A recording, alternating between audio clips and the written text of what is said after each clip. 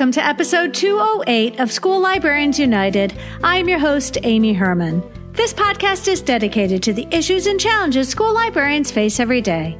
As a school librarian in my 16th year, I knew I wanted a podcast which addressed the nuts and bolts of running a successful library program. I don't claim to have the answers, but I hope that this is a platform to share resources and exchange ideas. Now is a perfect time to mention that all the ideas and opinions expressed in this podcast by myself, my interview guests, and listeners who reach out to the podcast are our own and do not reflect those of our school districts. When incorporating research, I always make sure to cite my sources. So whether you are a novice or a veteran school librarian, this podcast has something for you. Jennifer in North Carolina was very kind to reach out to the podcast with a very sweet email, and I asked if I could share it with you today. Jennifer wrote, "Hi, Amy. I can't believe it took me this long to find this podcast. I have been listening for several months now. The ideas shared through your podcast have made a huge impact on me professionally, especially as I've transferred to a new school and a district back in October. Thank you for finding the experts and asking all the right questions. Having switched from a large urban district with 2 library directors to a small rural district without a dedicated library director, I would have felt the impact of less support much more if it weren't for your podcast. On a side note, I've been going through your back catalog and I saw that you had interviewed Heather Morfield-Lang, my former professor." And then, friends, Jennifer did something really fantastic, which is she suggested some topics which we could feature on the podcast, and even better yet, some colleagues who would be fantastic to interview. Jennifer ends her email with, "Again, thank you for the important work you are doing and making school librarians feel less alone. Most sincerely, Jennifer in North Carolina." Friends, I'd also like to extend a very special welcome this week to listener Barbara in Quebec, and also 6 wonderful school librarians who are going to be joining us for an upcoming episode and listener request, Circulation Software. Experts chime in. Madison in Australia, Harry in Michigan, Steve in New Jersey, Blake in Tennessee, Wendy in Texas, and Carolyn in Virginia. Friends, I welcome you and all listeners to reach out with your feedback and episode suggestions. You can reach me either on Facebook. On Twitter, my handle is @LMS_United, or the email address schoollibrariansunited@gmail.com. If you include your mailing address, I'll be sure to send you a podcast sticker. Friends, if you tuned in last week, you heard my invitation to send a question to New Zealand because my friend Penny Walsh is going to be interviewing me in an upcoming episode this spring. Penny Walsh is a former guest on this show. She's been in episode 93, as well as episode 145, round 1, Can I Just Vent? And, you know, this is really a case of library Twitter at its best because Penny and I regularly exchange emails and messages on Twitter. And she had this idea. She said, "Why doesn't somebody interview you?" And I said, "Well, that sounds like a great idea. The one thing I ask is that I don't see the questions in advance because, you know, I'd like to sort of turn those tables, and Penny's going to ask the questions." So friends, if you have a question that you would like to have asked on this episode, by all means, I've included Penny's contact information in the show notes. You can either email her or her Twitter handle is also listed there as well. And now a word from our official sponsor, Capstone. Capstone is an innovative publisher and education technology provider of children's content for school libraries, classrooms, and at-home learning. Home of the award-winning PebbleGo research database, Capstone has a passion for creating inspired learning and intellectual curiosity in children, and I'm so excited to be working with them. And now in a segment I like to call Why I Love Capstone. Friends, I have gushed about Capstone's series called You Choose. And this goes back to when I was a kid and I read the Choose Your Own Adventure books. Well, in this case, these have been completely updated for today's readers with glossy images and bright, vibrant pictures and wonderfully creative and engaging interactive stories. In this case, this series, there are 8 in this set called You Choose Monster Hunter. I've included a link in the show notes. And this is really fun because it is obviously fiction. And in this case, our readers and typically between grades, sort of reading level of third grade, fourth grade, and interest level between third grade and the seventh grade. These books flew off the shelf, and I always bought them in sets, and I always kept them sort of displayed in sets because the Choose Your Own Adventure series is really sort of fun. And once you sort of capture your students' interest, they keep on coming back for more, and they want to read all the books in the series. And I will tell you what these are a great cure for. If you are tired of students returning books, and it is very obvious that they probably read about 5 pages and gave up on the book, that is never going to happen with the You Choose books because all of these books, there are many endings and many, many more choices. And in this case, they even tell you on the front of the book how many sort of endings you have and how many choices you have. And therefore, your kids get 5 pages into the story and they're going to be given choices. And all of a sudden, in some cases, they meet a grisly end. And so they want to go back and they want to make sure that they survive this next time. And of course, it's all age appropriate. I'll read the description on the website. An action-packed series in the ever popular You Choose brand, where you learn about the world's most elusive mythological creatures, including Bigfoot, the Loch Ness Monster, the Kraken, and more. Full of life or death decisions, the series of interactive books puts you smack dab in the center of the action. Each choice brings you one step closer to becoming an epic monster hunter or an epic failure. Complete with real-life landmarks, nonfiction back matter, and dozens of possible outcomes, the adventure never ends with You Choose Monster Hunter. There are 8 books in this series, including Can You Capture the Chupacabra? Can You Capture the Swamp Monster? Can You Catch the Kraken? Can You Discover the Alien? Can You Find the Jersey Devil? Can You Nab the Mothman? Can You Net the Loch Ness Monster? Can You Track down Bigfoot? And again, friends, these are really fun because when you look at the covers, it's going to tell your readers how many different choices they're going to be able to make, as well as, how many different endings they might have. So in this case, Can You Track Down Bigfoot has 41 choices and 20 different endings. Something that will keep your readers engaged and reading a book so that they can, try all the different endings.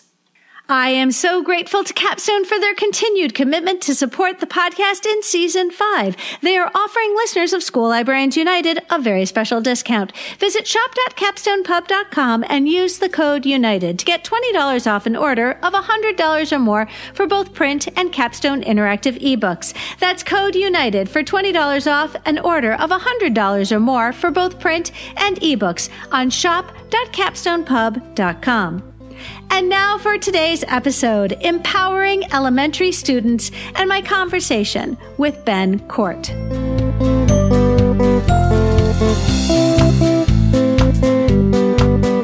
Friends, I'm so excited. Ben Kort, welcome to the podcast.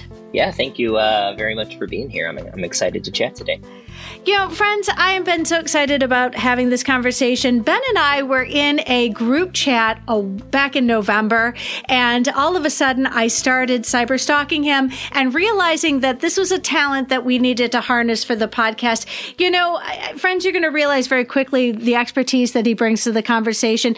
Ben, would you describe for us where in the country you are? Tell us about your current library. What kinds of programs do you offer, the students you support? Give us some context.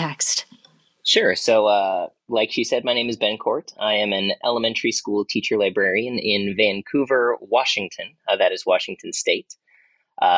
Basically, I'm in Portland. I could be at the Portland airport in 10 minutes if I hopped in my car and drove. So we are a suburb of Portland, but technically on the Washington side of things. We are a K-5 elementary. Actually, we're a preschool through 5th grade elementary school.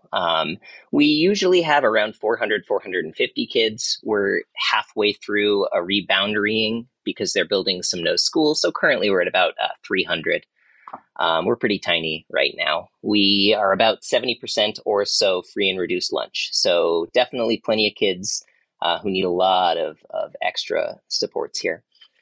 In terms of my job and what library looks like in my school, in my district, I get every class in the building one time a week for about 30 or 40 minutes. It's great. It means I get to know every single kid. It means I get to ensure that every kid gets connected to books every single week, which is awesome. On top of that, in kind of the other half of my job, I do just a whole lot of random things. I run a daily makerspace for my third, fourth, and fifth grade students. I do kind of specific targeted makerspace activities for second graders, kind of to introduce them to the idea of makerspace and some of the cool things that the makerspace has to offer.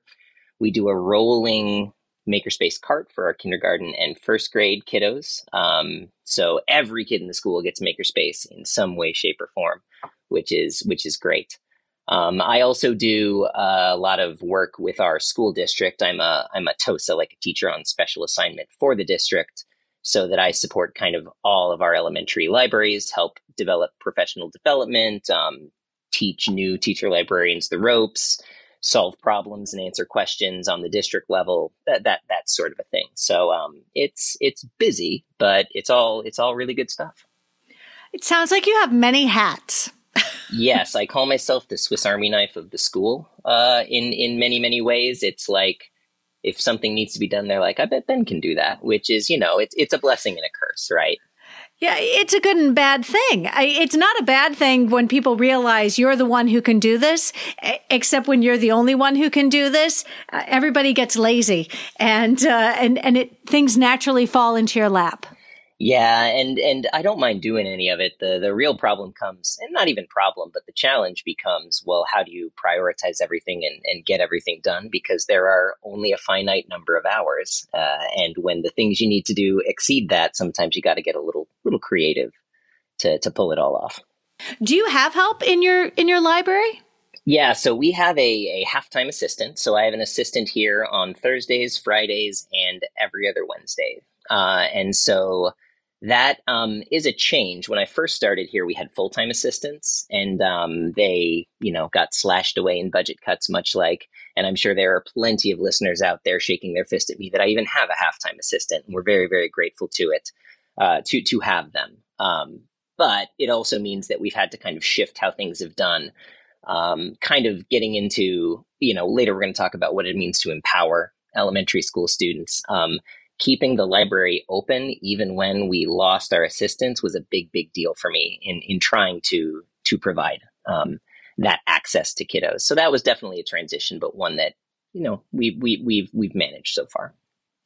Yeah, I've as somebody who has recently lost my assistant, the ones who notice it are the teachers.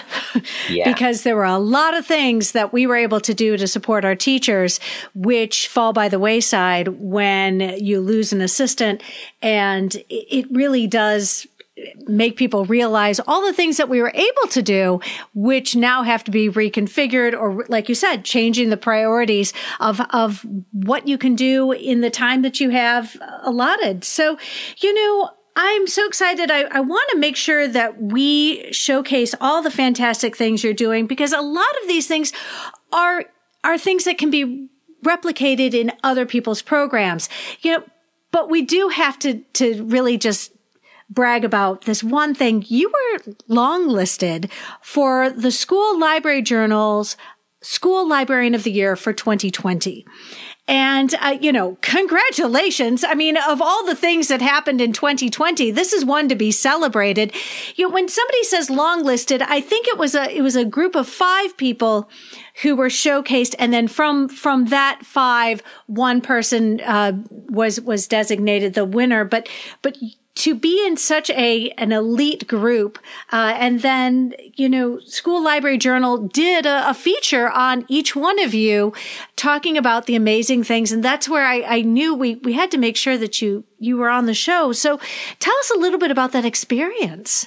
Yeah, so thanks. It was definitely a bit of a surreal experience, just to be paid attention to and seen in that way. I mean, it was awesome. It was very, it was an honor, and being on the list was I'm just so thankful to be recognized in that way. There was a whole lot going on at the beginning of 2020. My wife and I had our 4th child. Well, I guess she had the 4th child. I was along for the ride. That was also, right when the world shut down for COVID and everything changed for a while. So that entire 6-month period is kind of a blur. There are definitely, I remember it in images and bits and pieces here and there, but absolutely an honor to be on the list and to not only be recognized alongside other teacher librarians that I already recognized or already interfacing with, and that felt like a huge honor, but also to see so many other new people who I'd never had a chance to learn about before, and to see what they were doing as well and how they were impacting kids was just a great experience. Well, and, friends, it's worth noting that School Library Journal had not done an article like this in the past. In the past, they just announced who the winner was and did, these profiles on the winner. But, in this case, they did an article just about the 5 candidates. And there's this fantastic quote, and I'll read it. Quote, "We are delighted to honor the individuals selected for the first ever long list for our School Librarian of the Year award," end quote, says School Library Journal editor-in-chief Kathy Isazuka. Quote, "By recognizing a range of achievements in programming and meeting student needs, School Library Journal can showcase the depth represented in this profession. We are pleased to hold up these standout educators to their local municipalities as well as the greater K-12 school community," end quote. This is like, wow, you got to be one of those people. And I think it's amazing. Thank you. And I appreciate what they did too, because yes, we are all school librarians, but an elementary school library with a fixed schedule is such a different beast than, a middle school library with more of an open schedule, or a high school library. I mean, every stop along the way is so drastically different, with such drastically different, clientele, with so many different needs. I agree. I think it was really cool that they kind of got the whole spectrum of what it means to be a school librarian, because it can mean so many different things. So I'm going to say something out loud and you're going to think less of me. But friends, I taught elementary for 14 years on a fixed schedule. And there wasn't a day that went by that I didn't say to myself, I could have done fill in the blank were it not for this ridiculous schedule that I teach. At one point, I was teaching 6 classes a day. At one point, I was teaching 7 classes a day. And it was just a constant, new group of students coming in.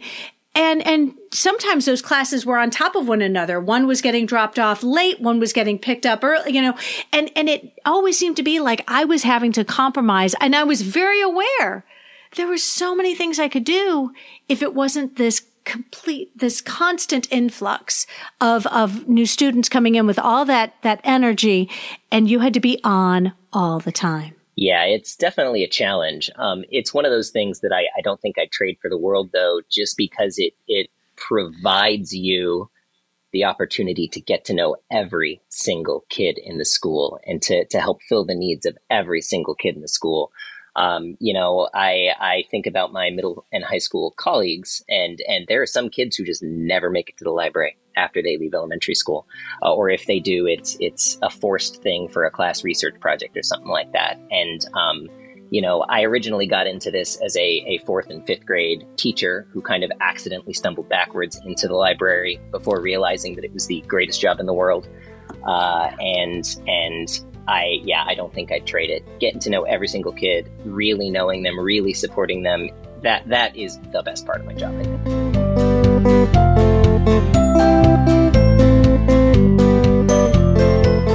Well, and I especially when you can watch those kids grow up and you remember what they were like as kinders. And for you get them even younger as your pre-K, and you get to watch these kids grow up.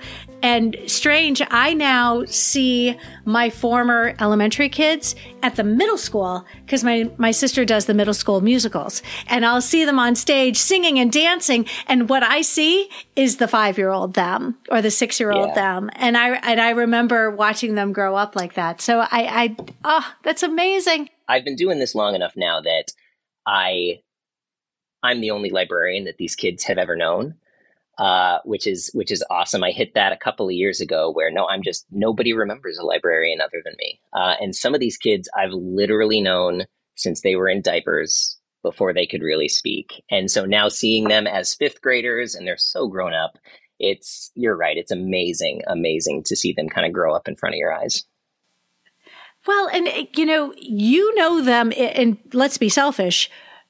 Librarians are going to know these kids better than their classroom teachers, because we may not see them every day, but we see them every year. Mm-hmm. And boy, that to be able to, in September, when those teachers are looking at a classroom brand new, full of kids they don't know. And for us, they come into the learning commons, you're like, hey, and they're like, oh, it's you. And you've grown. And we stay the same age. It's wonderful. Well, and you also get to see the hard work that all the adults are doing in the building pay off over time.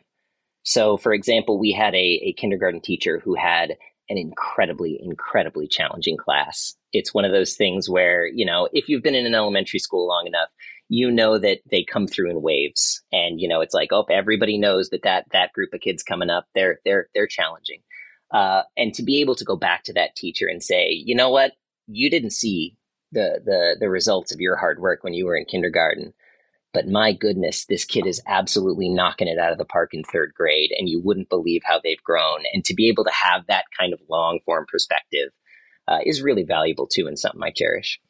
Well, and something I'm very aware of, because if I'm lucky at the high school level, I'll see my kids for 4 years, but you'll see them for 6. Yeah. Possibly more, depending on your preschool arrangement. So friends, when I learn about our guests, I'm scouring the internet. I found a YouTube video which features Ben, and your principal is just gushing about the value you bring to your school. And I'm just going to say it right now. No principal has ever gushed about me and done so in a way that you can go back and play it anytime you want. But how wonderful that your principal values you. Yeah, that was definitely a fun thing to see and be a part of. So my district, after I was on the long list for the school library journal, Librarian of the Year, decided to do a little, I think 2-3 minute feature on me just to put up on social media and things like that, which was awesome because it let me kind of show off some of the things that I was doing, hopefully to a wider group of our school community, because the truth is that not a lot of adults really understand what happens in a school library. And so to be able to kind of put some of that stuff out there was great. But yeah, it was always surreal to see yourself talked about. I don't take compliments particularly well because I'm pretty harsh on myself, but, probably a healthy thing to see. My administration, I've been really fortunate because as they have seen the good that I do, as they have seen the work that I put in, and as they have understood the reasons that I'm doing it, with that has come kind of more and more freedom, more and more trust, more and more, more and more yes, more and more of the administrator telling me yes when I have a crazy idea. And it wasn't always that way. It's something that kind of built slowly over time. But what I tell a lot of other teacher librarians when they ask me about it is, the more good that you do and the more that you can show your administration the good that you're doing, the more leeway that they're going to give you, the more freedom that you're going to have to do even better and better and better things, which is one of the reasons why it's so important to put the good work that you are doing in front of the eyes of your principal, in front of the eyes of your district, in front of the eyes of the people who are going to make decisions. Oh, absolutely. I watched that video and I'm like, what an advocacy piece for all the amazing things. I mean, we talk about raising the profile. What are the things we can do as librarians to make sure that the decision makers, the people who hold the purse strings, the people who are, again, the ones who are going to say yes to the things that you bring to the table, and to be able to see that video and recognize that that's being viewed by a lot of people, including the people who get to decide whether or not you're full-time, get to decide whether or not you have an assistant at all. So I think that's always a good thing. And I love when you criticize yourself, because we are our biggest critics. We are always going to be our biggest critics.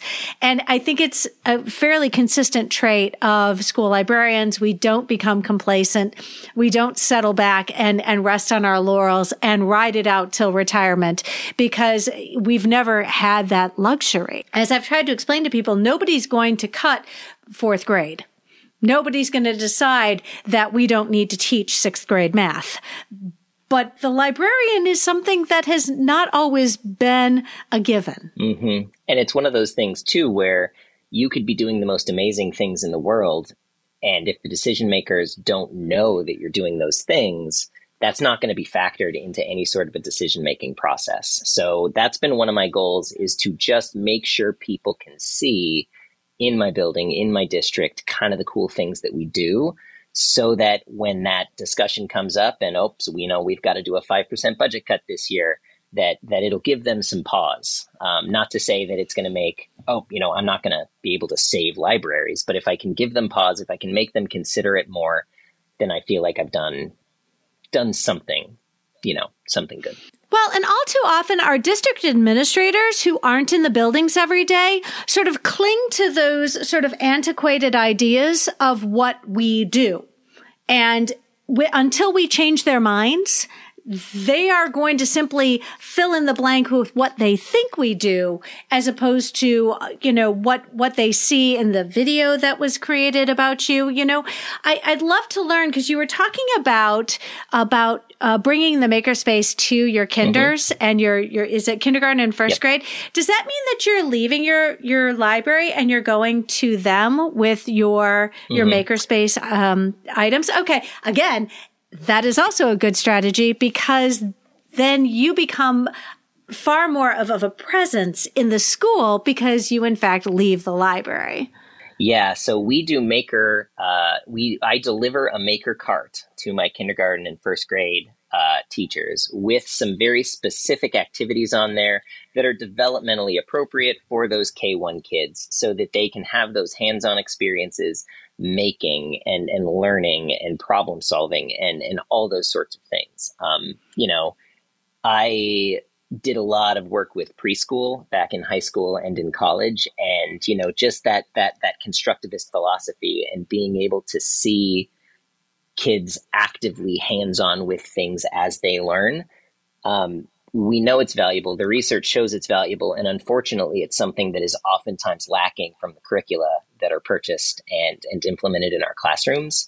So I know it's great for the kids. It's a good thing for the library as well, to show how important and integral that we are. And it's awesome to see those kids get those experiences and play with some of those things that otherwise they may not be exposed to. And that's part of empowering, as we get to talk about it too, is giving them access and giving them opportunity to things that they otherwise would not have.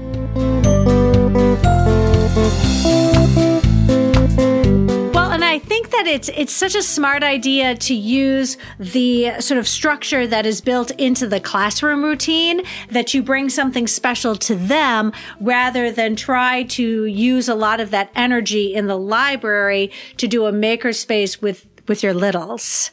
And I want to ask also, because you included your budget in the show notes, does that include things like your consumables and your makerspace materials? Yep. Because that's a lot. Yeah. So we have a budget of $5 per student. So this year, that's a total of about $1,500. Generally speaking, I try to only buy library books with that money, and then materials that I need to get those books into kids' hands. Things like book tape, things like, dust jacket covers, things like that. The way that I have it in my mind, that's what that's for. I will then do additional fundraising, in collaboration with PTA or through grants or other sorts of things. That's how I have slowly built up the makerspace. I know that $1,500 for books is not enough, even though, that's what I have been given. So I personally don't want to go and buy that really cool new makerspace toy with that money, because in my mind, that money should go to books. That money should go to my collection and making sure that my collection is as good as it can be and fill all the needs of all my kids. And then we get creative to build the makerspace in other ways. Absolutely. I have always asked school librarians who've been recognized for their excellence in their libraries to share with listeners. And friends, you're going to love to learn about all these amazing programs that Ben has been able to bring to his students, and the focus of today's episode, empowering elementary students. Ben, let's get started and talk about the things that make your space so incredibly accessible to your students, because I think one of the reasons why you've been recognized nationally for all that you do, I think you've put an interesting spin on what our libraries should look like to better serve the students who are in our spaces. We have slowly here, just over the course of the last 9 years or so, very slowly, piece by piece, kind of fundamentally altered what the book browsing and checkout experience is. It started out with me deciding one day after looking around my library, you know what? My nonfiction isn't very good. It's really, really hard for kids to discover things. They don't know where things are. Even if I told them where things were, they weren't going to be able to find it on their own. And so even though I had no idea what I was doing, I looked at my nonfiction and I said, I want to change this. I want to fundamentally change the way that we do nonfiction here. I had long struggled with the Dewey Decimal System because as a former fifth grade teacher, I knew that even our oldest kids in the school, a large majority of them, did not have the skills necessary to navigate decimals to the hundredths place in a real life library setting. And in my opinion, and based on my experiences with those kids, no matter how much I tried to teach them decimals, no matter which direction I banged my head against which wall in my building, nothing I was going to do was going to give them those skills, give all the kids the skills necessary to navigate the library. And so I sat there and I thought one day, you know what? It's not good enough for me to even get 95% of my kids up to speed here, because the 5% of kids who then wouldn't be able to use the library, those are the 5% of kids who need it the most. And so I decided that we were going to change it. And so I did a genreification of my nonfiction. That was my very, very first major library project that I allowed myself to try coming into the profession. The books are still in roughly Dewey order, but I've done some things like I took pets out of the 600s and I stuck them with all the rest of the animal books. I took energy out of the 8 different places that it existed and I stuck it all together in one section. And I kind of worked with kids to figure out, what are the topics here? You know, if we were to split our nonfiction into topics, what topics would those be? What would they be based on what you want to read about? What would they be based on the collection that we have? And so I just kind of shelf by shelf shifted, and I would have different topics on each shelf. Those would be very clearly browsable with full signage, with very simple words, lots of pictures so that kids could look at a shelf and instantly know exactly what it was. And as I went through this process, kind of shelf by shelf, it was pretty amazing, because even before I had the actual data to back it up, even before I had circulation data, anecdotally, I worked left to right. Everything to the left that was done was being browsed and checked out like crazy, and everything to the right wasn't being touched. And sure enough, as we went, the farther I got, the more stuff was getting checked out. And by the time that I finished, then we were able to run some hard data year over year that showed a significant increase in circulation, especially in history and geography. And especially in kind of that earth science area. Both of those absolutely skyrocketed after we did that. And that kind of gave me the confidence then to tackle the entire collection. You know, something I find incredibly freeing about what you just said is, number one, you didn't wait until the summer and I'll just do it over the summer so it'll be ready when the kids come here. Because, by the way, you should never work over the summer unless you're getting a stipend. And also, honestly, you could see, you know, because you were doing this as the year progressed, you were able to see that indeed what you were doing was working. And so you simply, it's almost like you didn't overthink it. And you're just like, I'm going to go with a system that I know is intuitive. And the students sort of validated that as the year went on. Friends, you're going to love looking at, I want Ben to explain this because I'm looking at a Google sheet of your nonfiction genres. And it's so like, this makes all the sense in the world. But I want to see, could you explain, like, I see the nonfiction and then character and culture and facts and family and government. What are the numbers in between? The 1, the 2, you go all the way up to 16, I think. Mm-hmm. So are those the shelf? Is that the area in the library that you're looking at? Yep. So each column of shelves is its own number. So 1 is the very first column of nonfiction shelves. 2 is the second column of nonfiction shelves. And then so on. It goes all the way up to us. So I have 16 columns of nonfiction shelves. Yeah. What's great about that, too, is I didn't want to sacrifice discoverability or in any way, shape, or form. I didn't want a kid to have a harder time when they looked things up in Destiny, which is our management system. I didn't want them to have a harder time than finding it on the shelf. And so what I did was, that is what shows up in Destiny. So 3, NF, CUL for culture, culture. And so then the kid knows, oh, okay, I go to shelf 3, right? I go to column 3. I find where it says NFCUL, and I know the book's going to be right there. And so it's a very small range of books that the kids then have to actually shift through. So not only is it now browsable for them to just walk through the library and see it and pick it up like that, but if a kid is looking for a specific book, it's also significantly faster and significantly easier for the kid to find that book.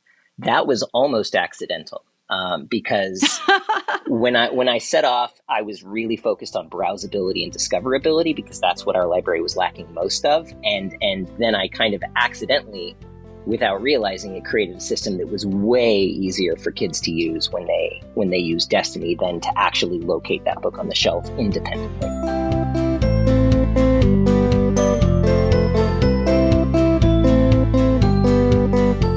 You're going to have these kids for 6 years. And I think the fantastic thing about it is what you didn't do is what so many people do is I am obligated as the elementary librarian to teach the kids how to find things in any library, because when they go to middle school, they're going to have to know how to find things in the library. And the middle school librarian is then passing them up to the high school. And the fact of the matter is that the kids need to know how to find the books in your library. And that is, at the end of the day, that's all that matters. Yeah. And, we have such a small window of time where we can really help connect them to the books that are going to turn them into readers, that are going to turn them into, just lovers of books. And it's one of those things where if I waited until everyone was ready to then teach them, first of all, not everyone is going to be ready when they're in my school. And second of all, I am going to have turned off so many kids who are too timid to ask, because we've all got those kids who they'll ask you to show them 87 books in a 10-minute window. And those kids are awesome. I love them very much. But there's also those kids who, even if you're right there suggesting things for them, they want to do it on their own and they're not necessarily comfortable asking for help. And so we really need to make it so that all of our kids, every single kid can be successful accessing that library collection, which was kind of the impetus for the whole thing. Listeners, you're going to love looking at the images that are included. There's a fantastic video, which I watched at least 3 times before Ben and I started recording just now. And you are lowering the barrier for access because all of your signs include vibrant pictures and actual images, not clip art of something, but actual images that would enable your pre-readers and your early readers to already know what they can find on that shelf and feel confident about it. Yeah. And that was, it's a lot of work and it's kind of tedious and it's a whole lot of searching and copying and pasting, but it's one of those things that absolutely works. The more pictures you have, the simpler it is, the clearer it is, the more successful kids are going to be. And the more successful they are early, the more they're going to keep coming back, the more they're going to access those materials that they really want to access, and the better off things are going to be for them. Well, and friends, if you could imagine, and when you look at each of your library shelves, and the presumption is that your collection will have enough shelf space to be able to do this. But if you can imagine every single shelf, an 8.5 by 11 sign on every single shelf. And I've never seen anything like this before. I might see a sign where the whale books start and the dolphin books start and the tigers are, or the mammals. But to devote an 8.5 by 11 piece of paper sign that leads, it's sort of on the end, it's on the end of each bookshelf, so that there isn't a doubt in anybody's mind what books go on that shelf. Yeah, and it's all of my bins also have pictures on the front and labels on the front. I think at last count, I had officially in Destiny 288 sublocations, which is kind of hilarious and kind of a pain for me to manage, but it's not about me, it's about them. And there are systems in place to make it easy for them to navigate. It's one of those things, just kind of going way back when I was first doing this nonfiction genreification project. And this picture, I think, is my pinned tweet still on Twitter. And I have students in a deaf and hard of hearing preschool who come in to see me once a week, and we read books and have fun. And the preschools are just the best. Preschool's awesome. But we had a kiddo come in who was nonverbal. And as soon as this nonfiction project was done, he came in and he saw it and he went over there immediately and he honed in on maps. And within 35 seconds, he had pulled off a book about maps. And it was one of those things where we could never figure out what that kid wanted before. But this system let that kid find books. And that was one of the greatest moments of my teaching career. To me, it's just that anecdotal proof to go along with the statistical proof that it absolutely works, and that the more browsable and the easier it is for kids to navigate that library independently, the more successful we are going to be at hooking those kids up with the books that they really want to need.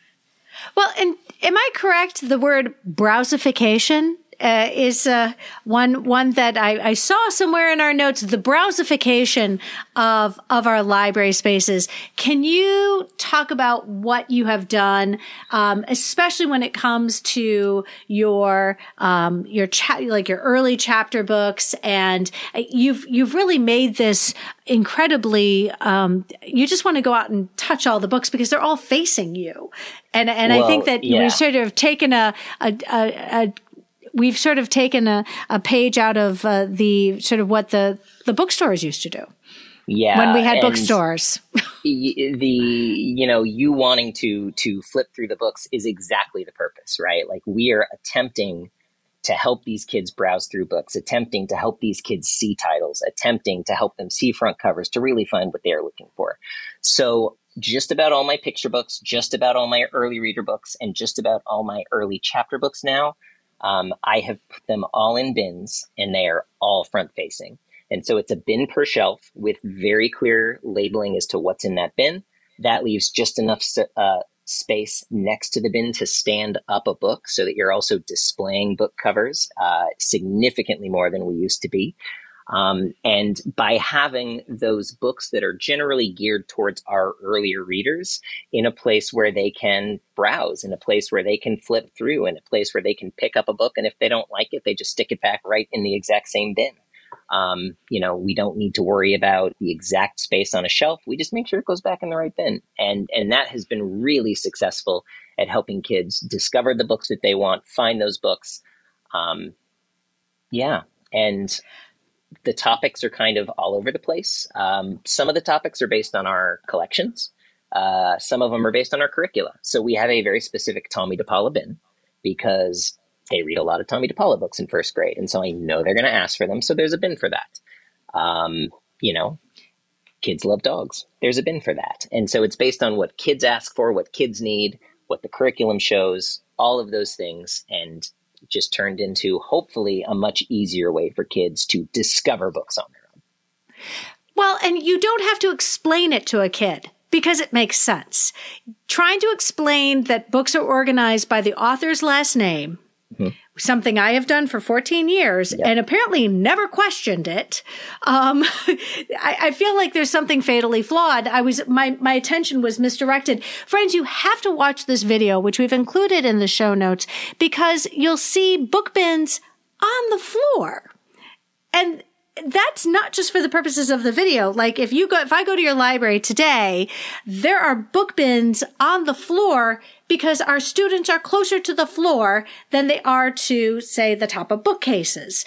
And, explain that decision when you first said, you know what? I obviously don't have enough table space for these bins. I'm going to start putting them on the floor and even underneath tables. And when you look at this, you're like, of course, this makes all the sense in the world. So that originally came because when I first started doing all this collection work, I realized that I was going to have to weed like crazy. I had a very old collection. It's a 1975 building. We had a lot of books from 1975 that had never been checked out. And I realized to reclaim the space that I needed in order to make things more browsable, more discoverable, easier for kids, better for kids, that we were going to have to significantly pare down what we had in the collection. And as we have done that, and as we have continued to run out of space, because I'm pretty committed to making displaying books one of the primary things that we do in the library, I started to think, okay, so I don't really have a good solution to biographies. So where in the world can I put biographies? And where can I put them in a way where they're still going to be browsable, they're going to be centrally located, and I'm still going to have plenty of space to display individual titles. And so the way that I came up with to do that has worked really well is I've got two tables pushed together, two rectangular tables. On top, I have displays of all sorts of cool picture book biographies. But if a kid doesn't find what they're looking for there, they can just go down a little bit and then, oh, look, there's my civil rights leaders. There are my artists. And so every bin then is browsable. So if they don't find the person they're looking for, well, they can go down and they can do some flipping from there. And that has been really effective, too, in terms of just having more places for kids to go look for books.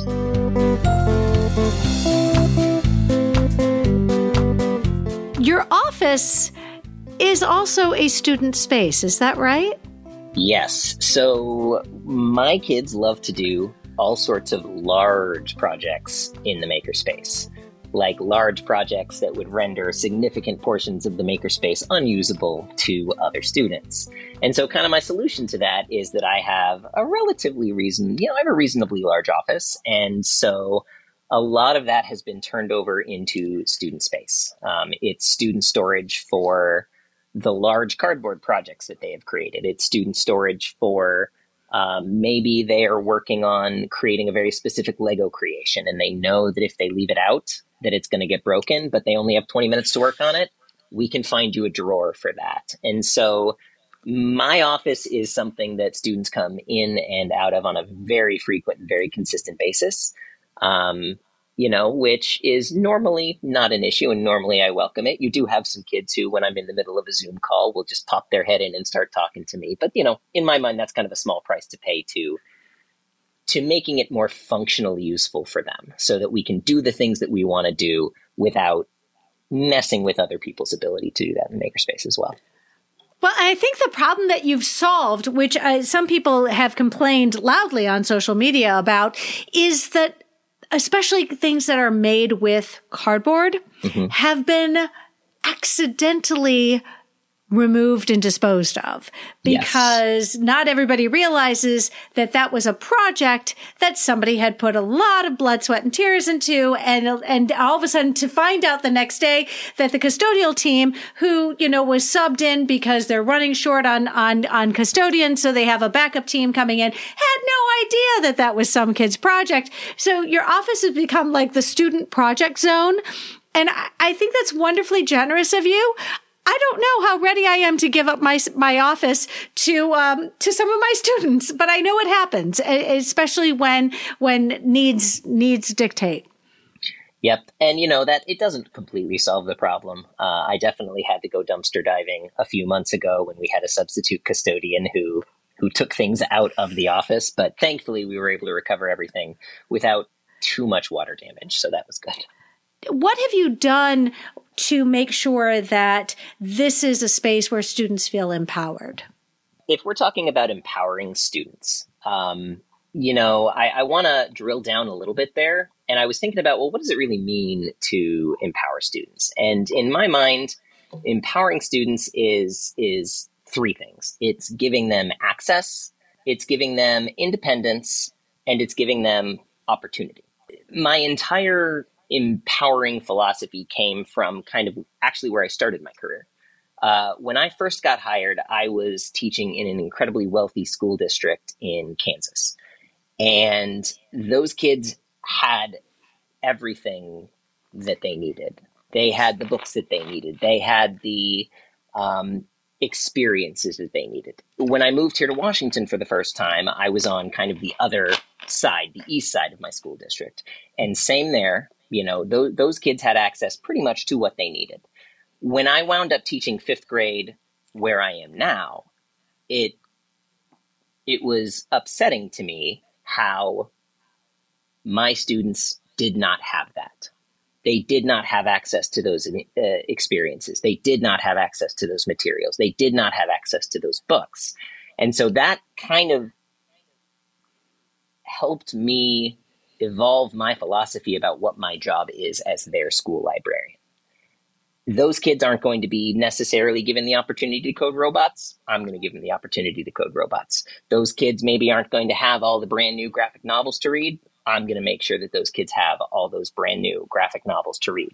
And so I want to make sure that they have access, that they can have all the things to make sure that they have the same experiences as everybody else. Independence, I need them to be able to use those things independently. And the independence piece especially came up when we did lose our full-time media assistants, because if I'm teaching a class, I don't want the library to close. I want the library to remain open. I want those kids to be able to come in and continue using it.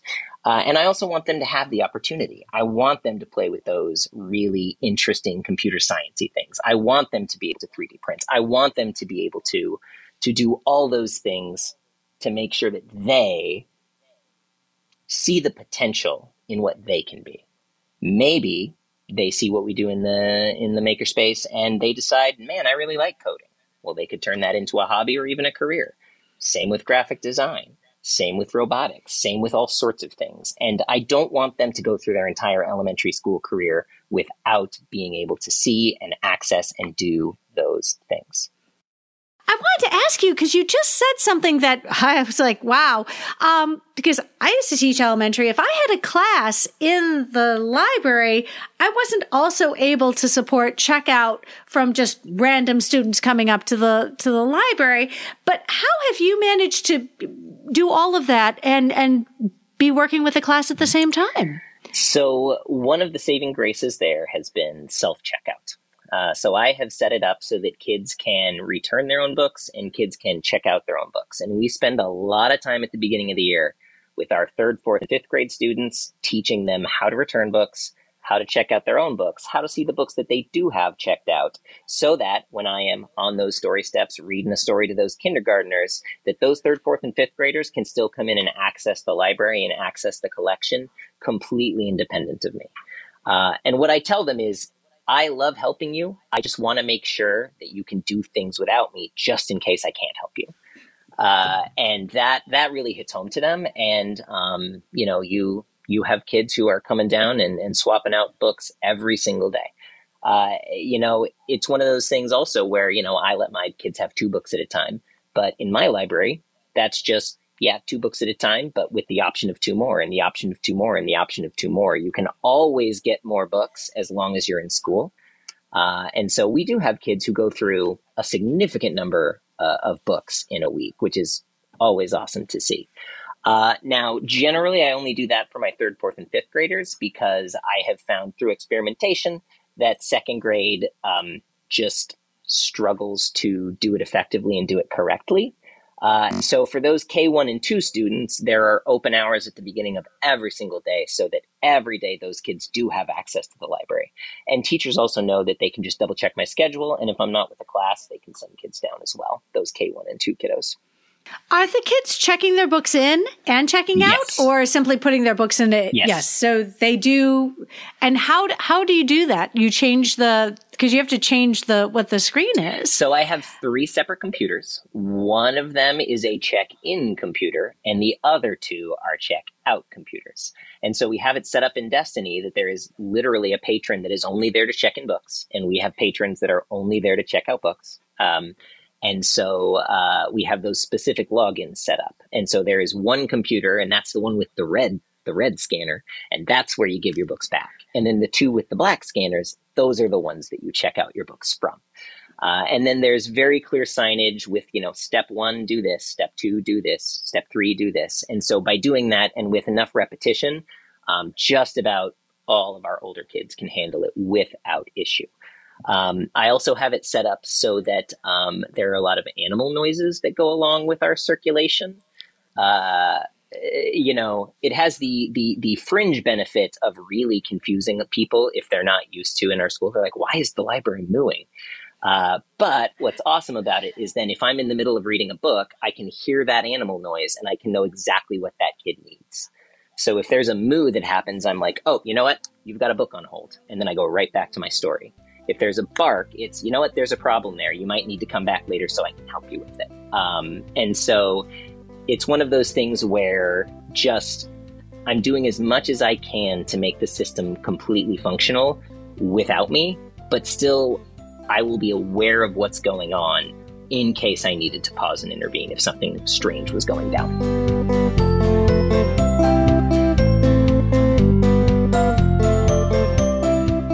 Another thing I think about empowering our students is giving them a better understanding of the books that are in the library. And you had some great strategies for recommending books. And I'm hoping that you can go through some of these, because I think that recommending books to me was just, I don't think I ever gave much thought to it. I'm feeling very inadequate, friends, right now, talking to somebody who excels at what he does. Would you talk about some of the things you did to familiarize your students when you're book talking your books? Because that's how our students are going to check out books with confidence. What were some of the things you did that are particularly successful? So I book talk a lot. Just about every single class I'm book talking books. For my older kids, I'm giving a lot of very specific book talks. I have a little bit more time with them, which means I can pull 3-4 books and say, hey, maybe you're interested in these. And what I always try to do is I try to do 3 book talks. I try to do it from a variety of genres and a variety of reading levels so that I'm never book talking something and the kid's like, oh, I can't read any of those.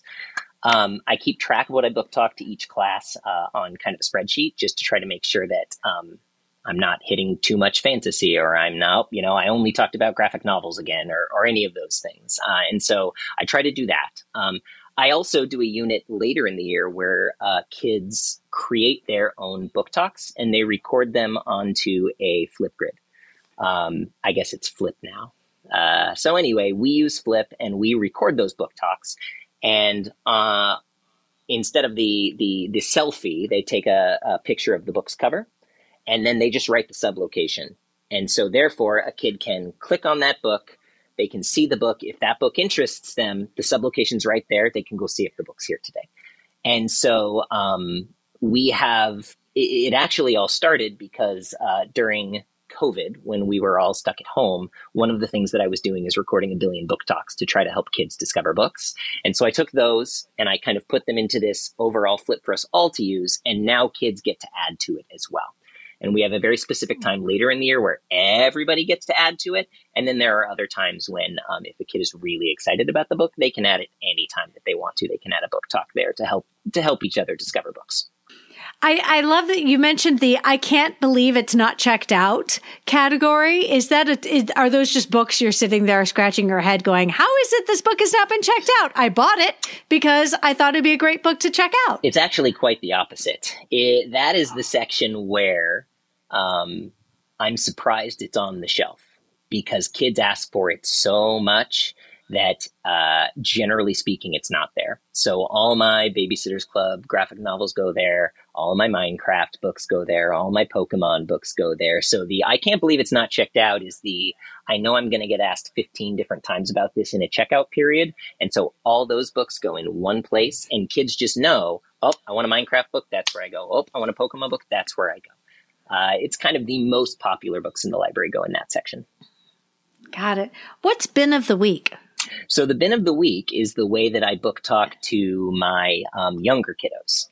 So I don't have as much time with them. I have 30 minutes to both get a read aloud and a lesson and a checkout in. And so what I do with Bin of the Week is I try to align it so that most of my classes are reading a similar book all at the same time. Not necessarily the same book, but kind of a similar book. And then I can go, oh, do you like these really goofy fantasy stories like I do? Hey, check out the Bin of the Week. And it's a special display space where I can pull out one of our Browsifying bins and I can lay all those books out and display all those books so that I can make a connection. If you liked this book we read today, gosh, you're going to love one of these books over here. And so that's a way that I make the bins a little bit more accessible, a little bit more highlighted or spotlighted, and can then help recommend kids' books that way as well. You know, I want to hear about some of the special things that you do in your library when it comes to programming. And what are the Falcon Authors? So the Falcon Authors is a way that classes or individual kids can publish books into our library. And so I will either work with a teacher or I will work with individual kids who want to publish their books. And we will make sure that they've gone through proper revision processes, that their final draft is as good as it can be. And then we barcode it, we put it in Destiny, and we put it in the Falcon Author section so that the kids can search and find themselves in our library catalog. They can check out their own books. Their friends can check out their books. And, you know, it's a way to celebrate the hard work that our writers are doing, and really helps make them feel special and helps give them an audience to write for as well. I'm curious, do you bind these books? Is there a binding you would recommend if there are listeners right now who want to replicate that in their own space? What binding have you decided? And do you use like a laminated cover? How does this all come together? So a lot of that, it kind of depends. It depends on what the kid wants, or if it's a whole class, it depends on what the teacher wants. Oftentimes you will have teachers who will add like a hard, clear plastic on the front and the back. They will do kind of that coil binding. We've got a binding machine up in the staff room, that sort of thing. But then you'll have kids who they just make it on paper and they say, no, I just want to staple it. And so we staple it together and we put the barcode on there and we make sure it's got a call number on it and it goes into the system like that. So I've done it multiple ways. And, I mean, you know, if you want it to last longer, you know, the more work you put into the binding, the longer it'll last. But for some kids, it's like, no, I'm good. I just want that in the library now. But I love that. So what about Maker Recess and your Wall of Fame? So Maker Recess, our 3rd, 4th, and 5th graders have access to the Makerspace 4 days a week during their lunch recess. So it's a 20-minute chunk of time where the Makerspace is open. And kids can come to the Makerspace, and the only rules are you need to be making something or you need to be learning something. As long as you're making something or learning something, it's all fair game. And so you will see all sorts of things going on. You'll see kids, you know, on YouTube with drawing tutorials, learning how to draw their favorite things. You'll see kids making their own video games. You'll see kids making forts out of cardboard.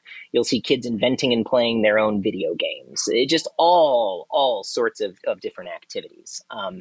That is Maker Recess. Along with Maker Recess, we tend to do a monthly Maker Challenge and a monthly Art Challenge. So, for example, this week's Maker Challenge is pretty basic. It's just complete an hour of code. If you complete an hour of code at any point in time during this month, you've completed the Maker Challenge. Our Art Challenge this month is pixel art. And it's a really popular one. We have kids who are making pixel art on grid paper, kids who are making pixel art in the Bloxels video game building app, kids who are making pixel art out of little colorful blocks. But this one has captured the imagination. Anybody who participates gets to write their name on our window. It's my office window, and that office window is the Maker Recess Wall of Fame. So you'll have kids getting their name up 10 times on the window in a school year, the ones who are, participatory more in the makerspace. And then there are little maker and art trophies for the winner every month. And sometimes it's a panel of judges, and sometimes it's a random drawing, but kids get their picture taken with the trophy, and then they get to take the trophy home. But, it gives them all of the reasons to love your space because, and oftentimes when you've got those makers, you might be tapping students who don't consider themselves to be readers. Maybe these students don't crave this space because they want to read books, but because of the activities that happen in the same space. And so you're making sure that everybody is going to feel welcome and that they belong in the space that you've created. And that's part of that culture, when you're in your library. Tell me, I've done bookmark contests. It's work. Have you found a way to make it fun for kids? And because I know for some of my students, this is just not something that they're going to find that really speaks to them and their interests. So our bookmark contest was pretty standard and it was very, very popular. So we have a piece of paper, the kid designs the bookmark. We choose one winner from each grade level or two winners from each grade level. And then we print a bunch of them on cardstock. And so then every kid in our school gets to pick a bookmark that was designed in the bookmark contest, on top of which they get to keep their own if they designed one. And so that way, again, it's an authentic way for kids to be working towards a goal. It's another way of them kind of publishing their own work. And then we end up with a whole lot of bookmarks. And if there's one thing elementary students cannot have enough of, it is bookmarks.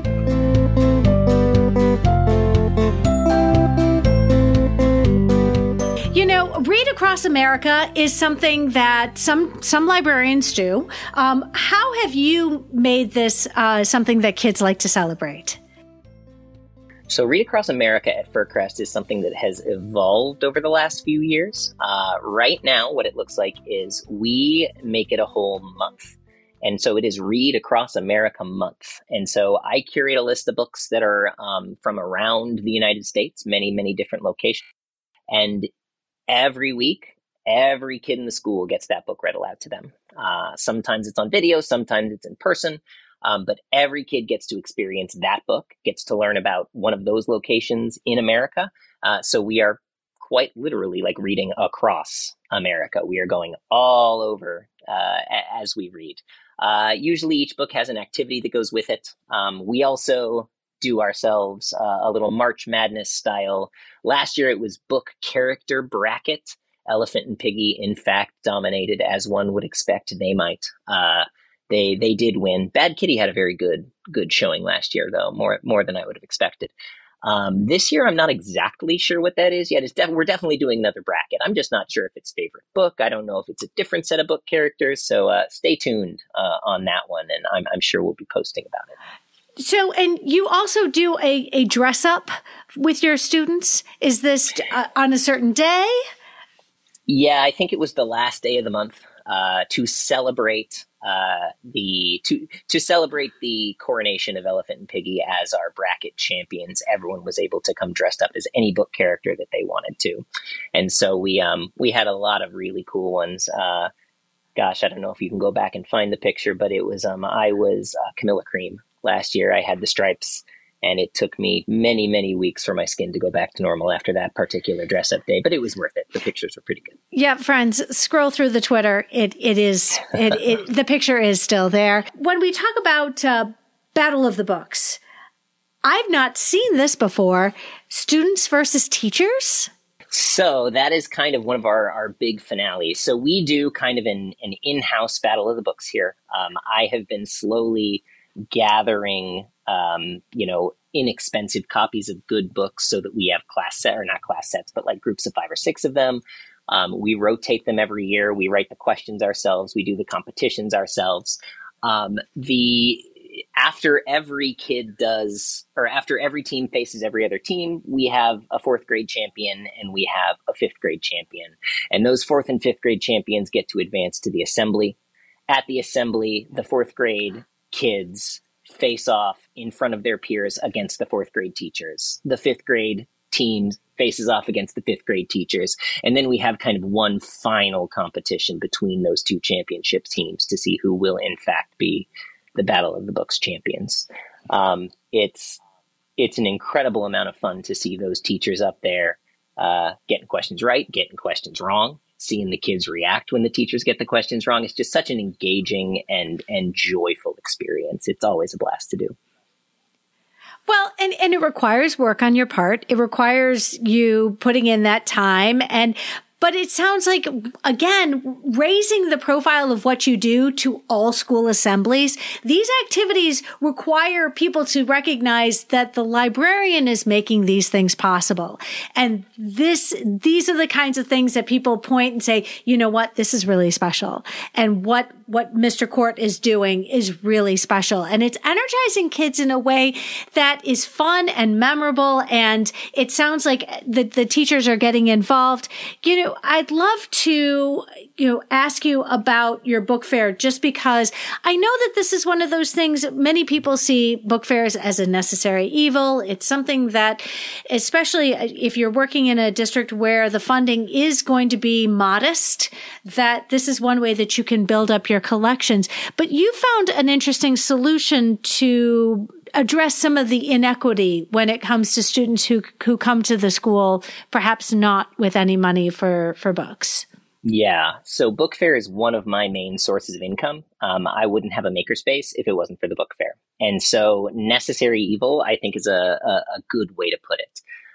But I really wasn't comfortable, just like I know some of your previous guests and many of the listeners out there were not comfortable with running a book fair, because you are setting up a situation where those who have means are having this joyful experience, and you're actually creating a negative experience and a harmful experience for those who don't. And so what I did,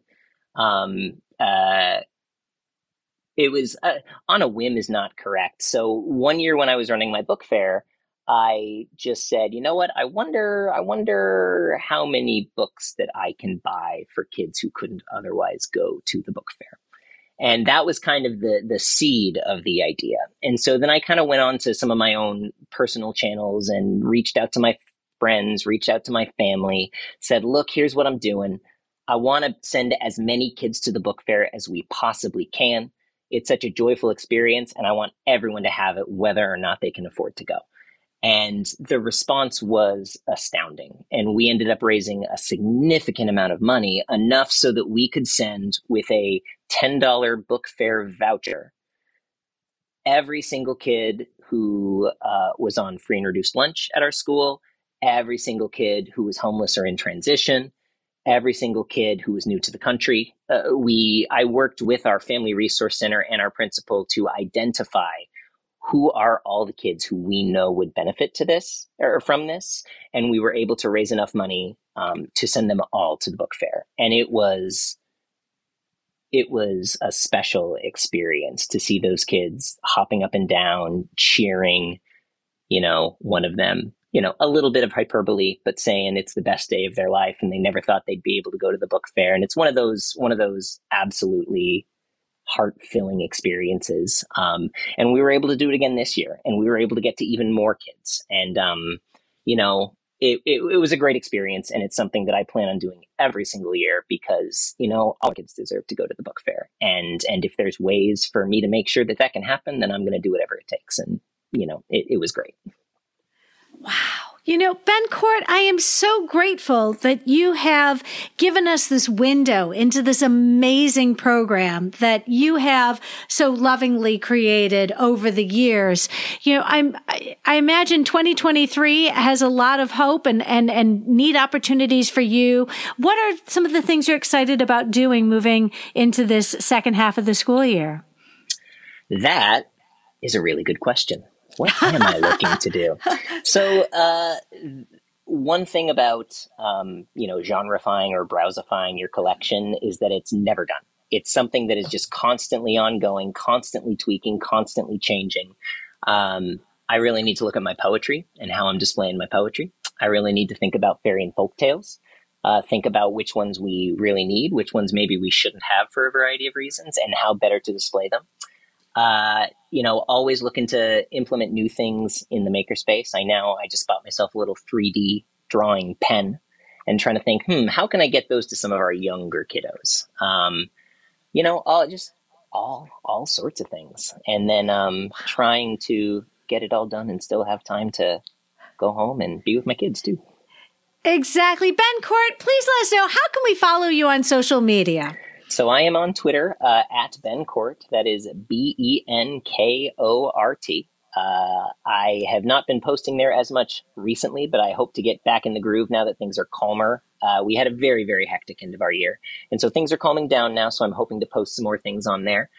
Feel free to reach out, message me on there. I'm always happy to answer questions or give feedback or any of those things.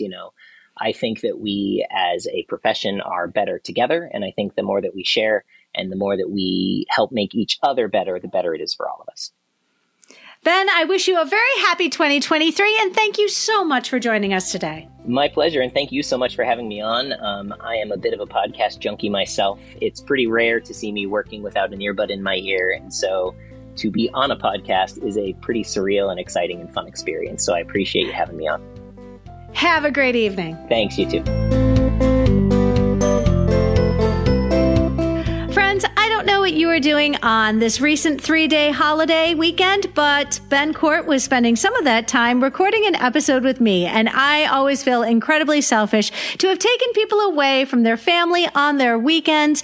But you know what? We had a great conversation, and I'm so grateful that Ben decided to join us because he had amazing ideas to share. Do make sure you include him in your virtual PLN. If you found this episode helpful, please share it out with your team, your PLN, and on social media. Be sure to follow on your favorite podcatcher so you'll never miss an episode. And if you really like listening today, consider leaving a review wherever you listen to podcasts. Reviews help others find us.